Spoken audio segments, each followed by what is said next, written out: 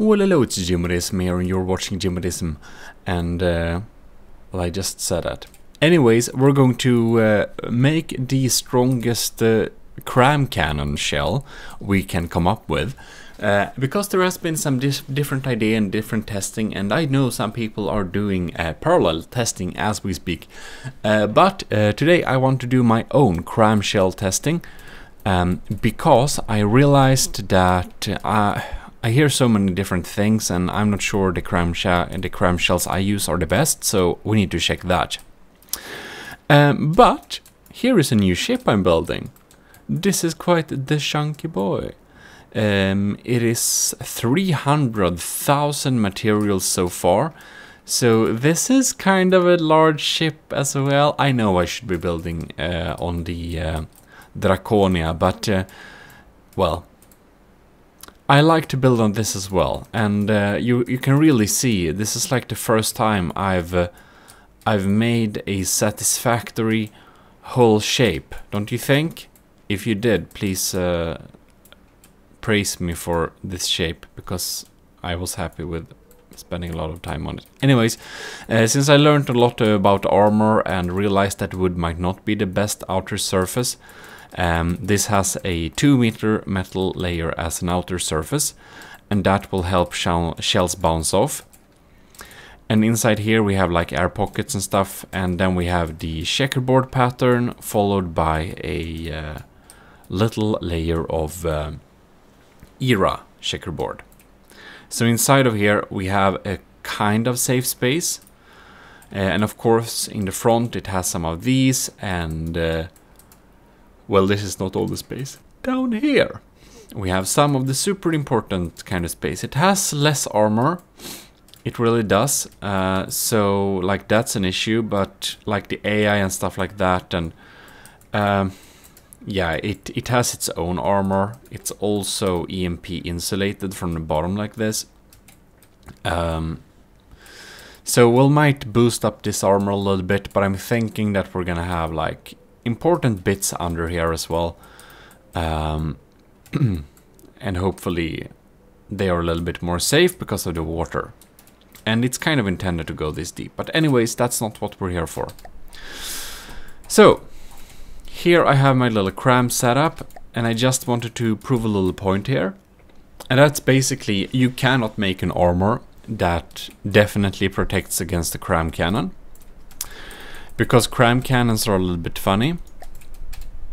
This is a 33 seconds only hardener cannon, and you can see we have 4 meters of heavy armor, and we have 4-meter wedge on top of that, so the damage will be much reduced. Then we have a lot of kinetic absorption, yeah, like heavy armor and like a plick and like wood checkerboard, whatever. Just shoot straight through that one. Yeah, it just goes straight through. Didn't care about that.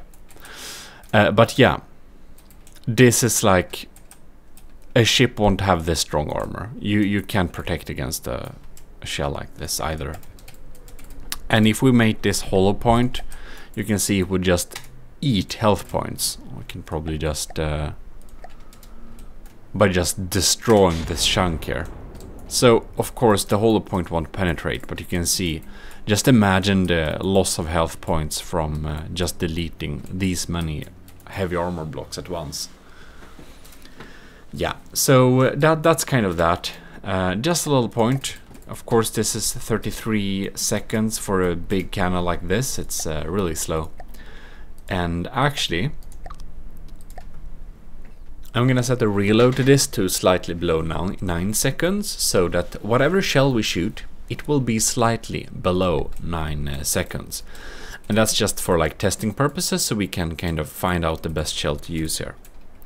So here, if we make it much weaker, we can see that this like damage is like much less, and especially if we remove the hollow point here, because then the yeah, then the slope here really sucks up that damage. You can see it only deleted it and the block behind it.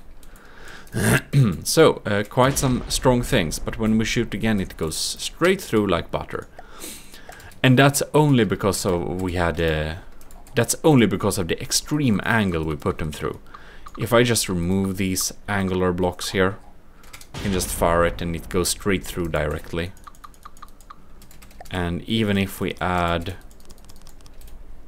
some heavy armor on top of it, I don't know if this will go through. Yeah, it just goes straight through. It's super slow, by the way, but it doesn't matter. For APS, it really matters what speed your shell is, but for CRAMs, it doesn't matter. I can prove it to you. Show you here. CRAM settings, muzzle velocity 64 meters per second. I think it just stopped dead. Yeah, it just fell through. Oh yeah. It fell through down there, okay. Let's make it a little faster so that we can actually see it go through. So maybe 100 meters per second. Yep. It went slowly, but it went through the same blocks. Yeah. So let's max that back to normal. And there we go. So we can see, we really have to have that angle to be able to not get popped off like that. But this is of course a super unrealistic like armor. No one would use 4 meters of heavy armor in the front because that's just wasteful. You want to protect those heavy armor in the back, and you want to protect your health points as well. Oh well, one thing I kind of want to try is what if we do like this? Like this is an affordable solution, having these beams going on here, and we're gonna get that angle. We can even have stacked beams, 8 layers. I'd go through, doesn't matter. Yeah, so now let's see here. This has a reload time of 9 seconds. Yeah, it has. Let me see the stats of this cannon. It's 9,000. It's 9,000 pellets. So it's a chunky shell. It really is, but it's not like insane. Like, even though this is some inefficient CRAM, we could fit this system onto a larger CRAM turret.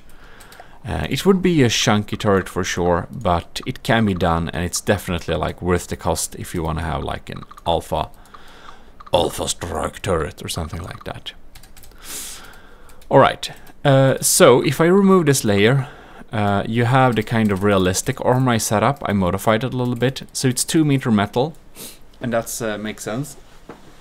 And then we have these slopes. And then we have a layer of era checkerboards, and this is just here because that seems to be what everyone uses now in armor. A layer of era, or at least era checkerboard, which is a little bit better because everything doesn't blow up at once. But only like, okay, that was a strong explosion, but whatever. It doesn't explode at once, right? CRAM shells won't get stopped by era. It even says here, if you post a video and read here, yeah. So it doesn't, like era, CRAM cannons, CRAM shells don't care about era, right? Not at all.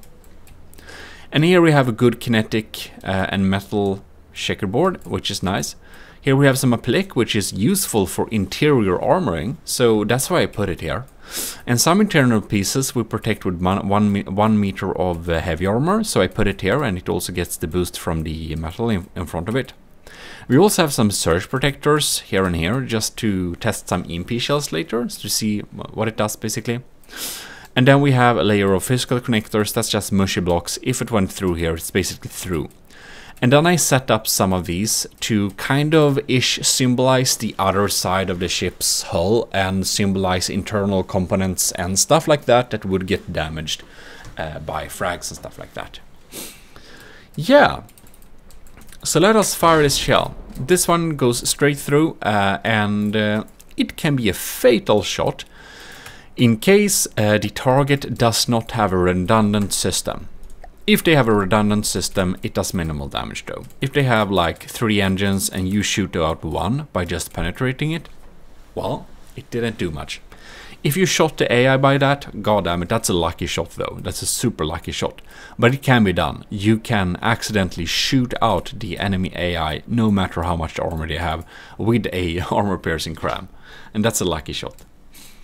And I think CRAM cannon shells is like, I think armor-piercing CRAM is the weapon in this game that can go through the most amount of blocks. So anyways, here we have a hollow point shell, and you can see it does some substantial damage, but because the damage gets onto this like first layer, it gets eaten up by this metal piece here. If we fire it again, we can see it does more damage, but we actually have some decent armor against EMP.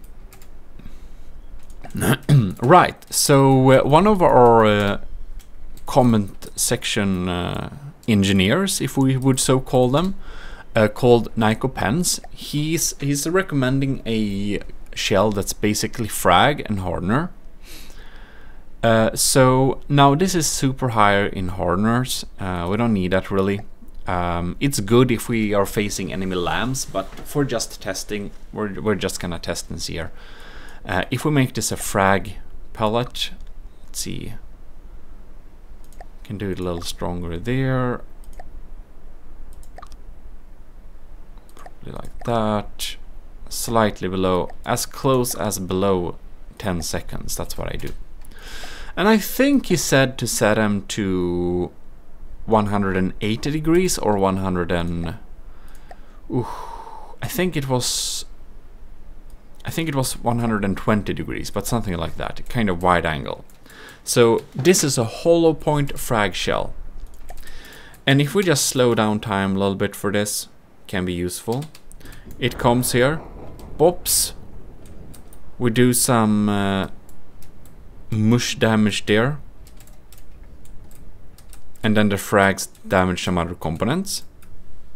And I think this shell can be useful for like lightly armored targets, but maybe not for heavily armored targets. So just remember this pattern here. If we just fire again. I'm kind of a little bit... I'm not sure how much the hollow point addition does to this. Because it's like... Is there a difference though? Okay, let's go here and remove the hollow point. There is a slight difference. There is. I think we get some deeper penetration with the hollow point activated, because the shell doesn't explode quite as to the surface. But it's not a big difference. I'm not convinced this is a good shell. I would do like this. Pen depth 10 meters. There we go. Here we got some internal damage. Just like that. Also some frags going through there and there. And I'd probably set this narrower in case we can't penetrate deep enough. The frags will penetrate deep enough. So here you can see we would have been able to cause a massive damage here. Then there is something I realized. I like to use pen depth shells a lot, but time from first impact is likely much better. Now this is like time from first impact, set it to something. You can see if we set it to 0.08, even though this is like not the max speed shell, if we fire this thing, it like detonates pretty late, right? And we want it to detonate after the heavy armor layer. So we don't know, of course, how deep the enemy has armor. It's probably not gonna be this thick, because this is like insane. But if we say we're meeting kind of a super battleship, will like have this thickness of armor, a lot of people will probably have more heavy armor and yeah, and not checkerboard pattern. They will have less bulk and more compact. I think we can actually probably insert that in the simulation. because I'm not making stuff to bell myself. I'm making stuff to bell other people. So we just replaced this layer with 2 meters of heavy armor. And there we go. I wonder where it detonated though. Okay. Let us kind of slow down time here a little bit. Okay, now we need to do like this. And there it detonates. Okay. If we set this to be a little bit, detonate a little bit earlier, 0.01 seconds. Let's see where it detonates now. Right, so it detonates much earlier, but now we do some, like the frags still go through the heavy armor. So, if we would replace this... Oh, by the way, what I was going to say is that time since first surface or first impact is better than penetration depth, because I realized that this will probably detonate even though we are getting bounced by a shield, yeah? So if we have some frag or high explosive, we can still do some surface damage instead of no damage if we get bounced. So that's kind of why I think I will start going with this. Of course, it's much harder to tweak. And for just testing, we can use pen depth instead to just tune exactly where we want the explosion. And then we try to match that up as close as possible with the impact from, like, detonations from first impact thing. Yeah, it's like good like that. I don't think we can set it to lower than this, can we? No, we can't. Can set it a little bit later, 0.02. But like realistically, in most scenarios, you probably want to set it earlier if they're more compact, but this can do some damage for sure.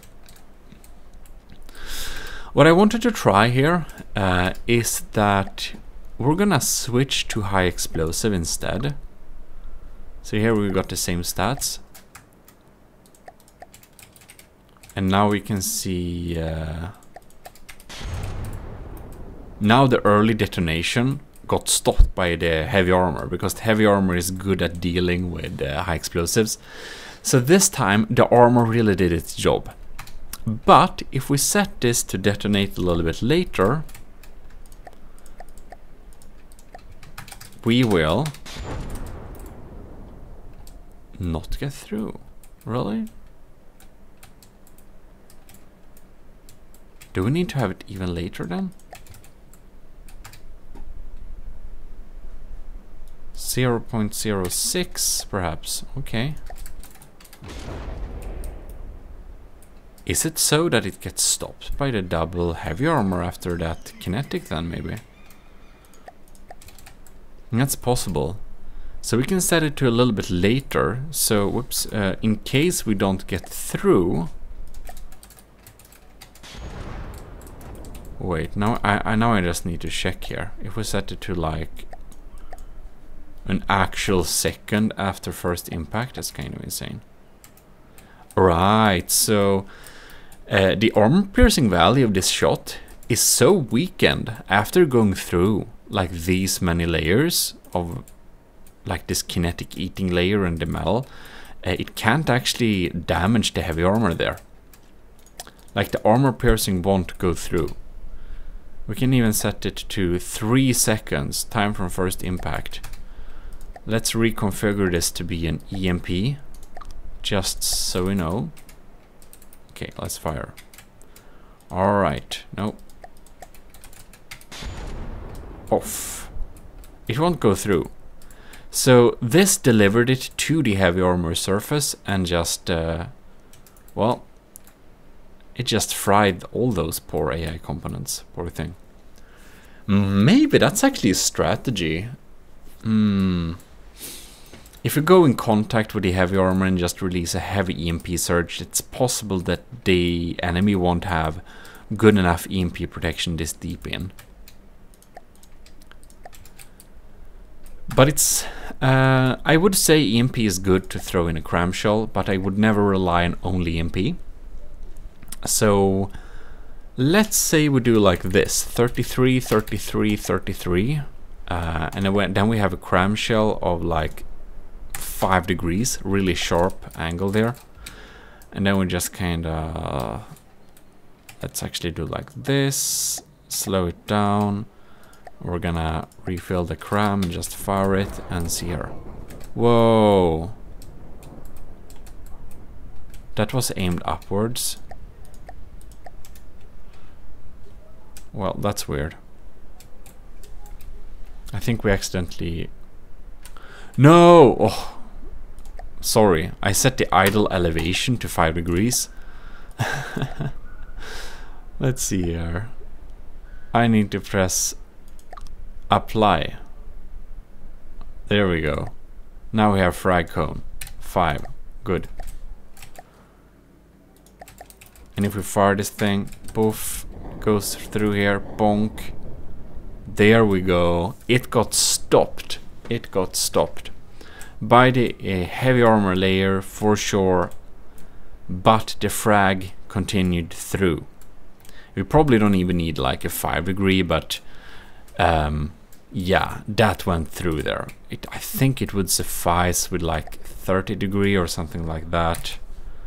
Let's have like 35 degree, like that, something. And I'm thinking... Ooh. Yeah, let's fire that thing. So that's like more spread out damage, more likeliness to hit something important. Yeah, that's nice. One thing we definitely would want to have is to have higher health of this shell. And we can't because we already have all the health on this shell. Anyways, let's just see and let's just check how gimped this shell would be if we would make it a hollow point. It does some heavy surface damage though. But it won't get like through. The heavy armor is intact. It's untouched. Yeah, hollow points are good. They are. But in my book, I think hollow point only kinetic hollow point. That's a good shell. It's a good auxiliary shell. But I do not believe that hollow point is hollow point with any combination. I don't think hollow point like period is a good like main gun, main CRAM shell.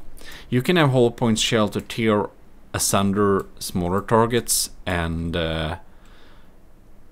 like crush turrets and stuff like that, but you can't have it as a main gun.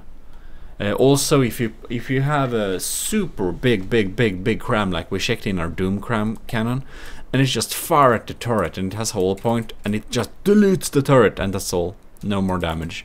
And it would almost have killed the entire ship, but because it hit a turret, it didn't do enough damage. So yeah, time from first impact. I think this is the thing we want to go with. And you want to set this to...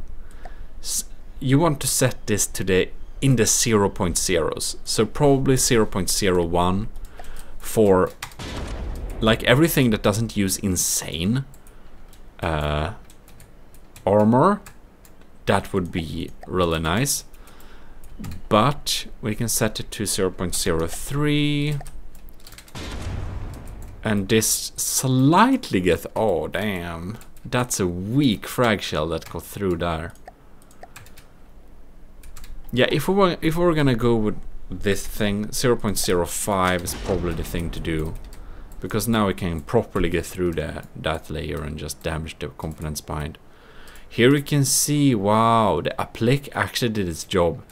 It went through 2 layers of wood, 1 layer of stone. And you might be like, oh, 2 layers of wood, that's absolutely nothing. And if you check let's check a beam of 4 meter wood, it has 800 health, yeah.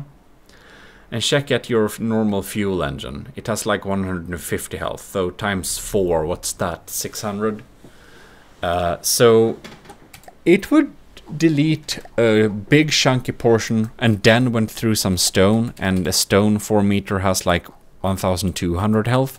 So I mean, you might think it's kind of not very impressive and stuff like that, but if these symbolize internal components, they would have been pretty shredded, if not well protected. Right, so what are we gonna set this up with? I'm kind of thinking like my previous like favorite shell was like mixing these things like high explosive and frag. So I don't remember your username, but I put to you like 50 30 30, and that's of course not like possible, because if we do that, if we say 50 30 30 apply to cannon, something turns to 100. So you were indeed right. 100 60 60 like this, and then we get, depends how sharp we want it, but I think I said a little bit less sharp, like 60, no, like 7, I don't know, something like that. Really depends on the target, but this is usually a really good setup. Now we just need to adjust it to have a reload of just below 10 seconds, because because otherwise we are quite unfair. One more. Okay. There we go. Ugh. God damn it. Let me have 60 60, okay? There we have it. Very close. Almost there. But anyways, this shell. So we did a big bang here. And the explosion went mostly into thin air. But explosive has a good deal of capability of destroying some important blocks indeed. So let's set this a little bit later. See what happens. Does it go through? It does. It goes clean through the heavy armor, and then we got a big detonation here. Oh, we shot off this part. Yeah. So really depends on where we want to tune this position. But yeah. High explosive has a capability of dealing like a lot of damage in a small area. Like everything within this area gets deleted, and frag has a tendency to shoot frags that go far and just shoots straight through stuff. So why I think it's a good idea to combine these is that if we get a good explosion inside of here, let's just do high explosive, right? Okay, this is basically the same reload time, okay? So high explosive goes through there, bang, big explosion. You can see it deleted all those blocks there. If we would have exploded it before here, so like that maybe, you can see a big explosion takes place here. It gets stopped by the heavy armor for sure, but it's like bam, very nice. And some of the, whoa. Well, I need to watch this in slow motion though. Right, it seemed that the explosion kind of leaked through that hole and damaged the other side of the heavy armor too. And I want to see if that's correct. Goes through, bum bum bum, explosion, right. Wow, is it so that it explodes? Wait, this was kind of a little bit different explosion area there. That's interesting though. Let's just fire again. Let's just repair this thing. There we go. Yeah, it depends a little bit from time to time, but as it does. Boom. It's like that.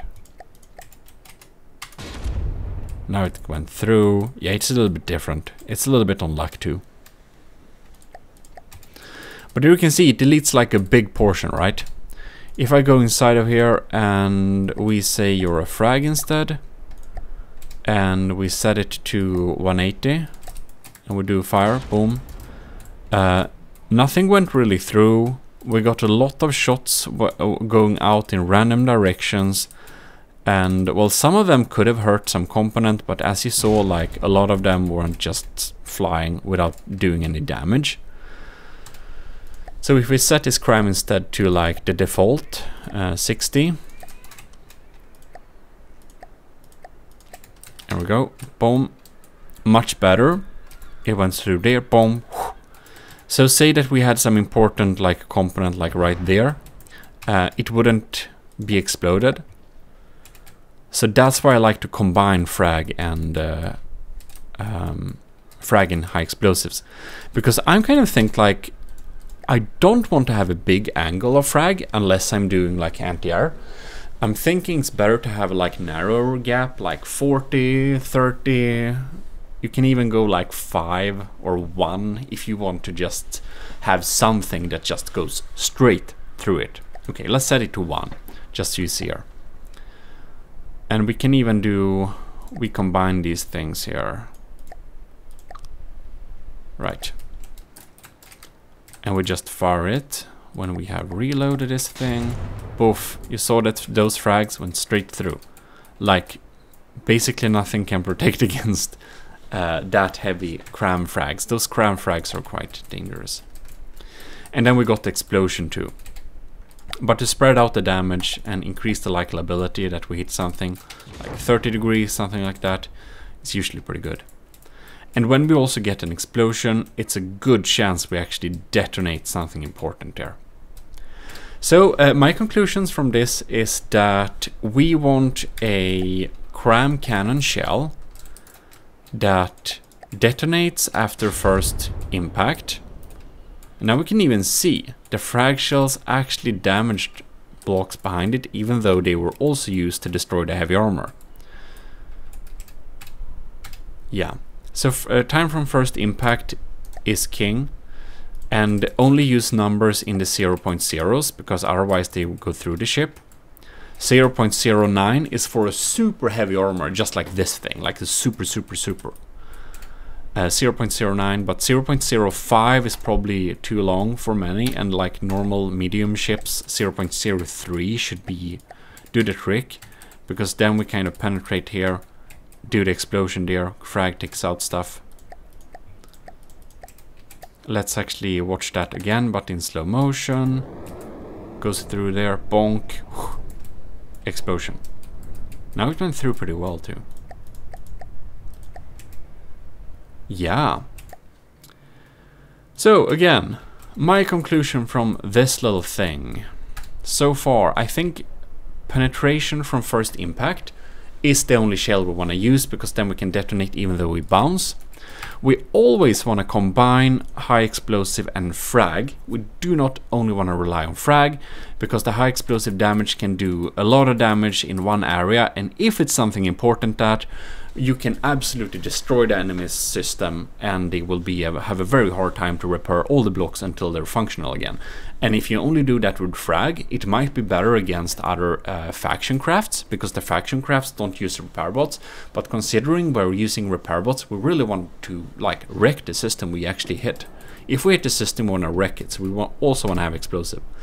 But we also want to have frag, because if we don't have frag, the explosive might get stopped by a wall of heavy armor, as we saw, and just do no damage, just the outside layer of the armor, like we saw the good example when it actually did a perfect job of just defending the interior. Then it's also good to have some ish sharp frag, something below 40 degrees, I'd say, 40 down to 1 degree, dependent on how deep and how wide you want to penetrate, dependent on target. And then we can do some internal damage, and then we can actually penetrate even though we have some really heavy armor inside of there. And one thing I want to add to this is that it's usually good to have like a tiny bit of EMP going inside of here too. Okay, why? Because then we can do like this. And you see, even though it penetrated really far, we can fry some components right there. Just fry them. And now this is 0.03, set it back to 0.09. And just fire again. We can see it went through that, did the damage behind it, and the explosives and the EMP work together with taking out, frying those components. And the reason why it's good to have some EMP, because it's really beneficial to fry some internal components like cameras and whatnot that we got in there. So yeah, from me, from this little testing period, my conclusion is indeed that time for first impacts is the only way to go. We can also use the laser targeter, but I only use them for AAs because sometimes I feel they're a little bit unreliable to set up actually. So I think this is a good setup. And having the balance between high explosive and frag, I don't actually know. I think we might be a little bit frag heavy. We could probably use some more explosive on this thing, but that exact I have to remain unsaid because I don't know. But regarding CRAM shells, please post what are your favorite CRAM shells, and if you feel that there is a better CRAM shell that I didn't use here. And just post your suggestions and tips and like that. And if you're like APS nerd, you can try and convince us CRAM people why the APS is better. I like APS too, but I like CRAMs a little bit more, I must say. You can try and convince us why APS is superior. But I think that CRAM has an insane capability of just penetrating insanely deep. But anyways, thanks a lot for watching this little testing video. I'll see you next time. This is your host, Jimodism, signing out.